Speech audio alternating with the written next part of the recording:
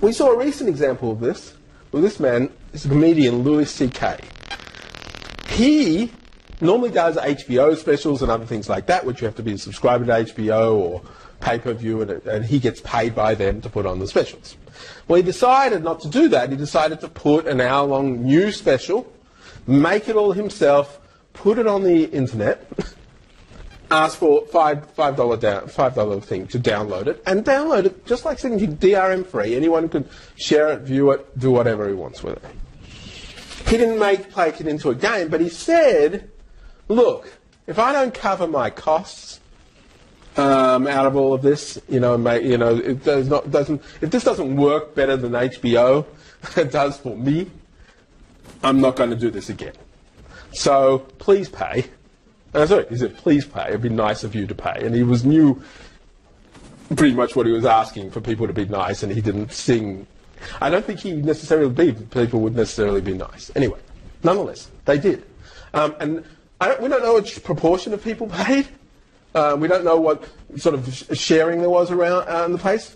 But we do know he ended up making 4 times his costs. He ended up donating half of his profits to charity, paying all of his crew who did it more and bonuses and all that sort of stuff, and ended up doing this again. And now is doing this for other artists as well. Okay? So it turns out, these sorts of things can work enough. In other words, you can get enough people to agree to pay that it works. And now we have this platform, Kickstarter, which is designed to do the same thing. Kickstarter gets right what Stephen King got wrong.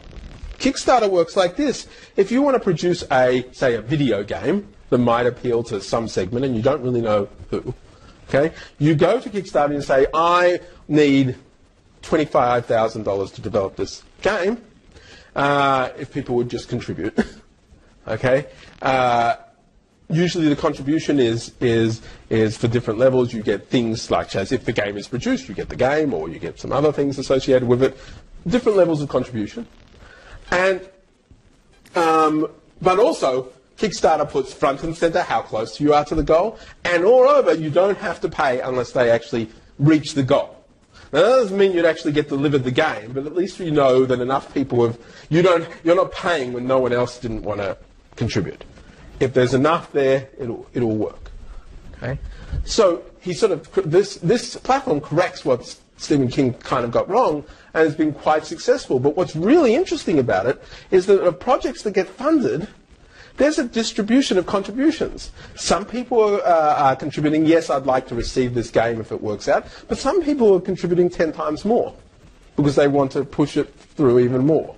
So you're getting some of those differential prices being paid.